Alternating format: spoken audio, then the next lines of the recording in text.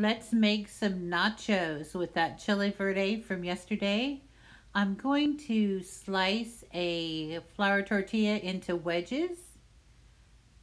Using the pizza cutter makes it quick and easy. Fry it in hot oil and let it drain. Alright, that's the base for our nachos.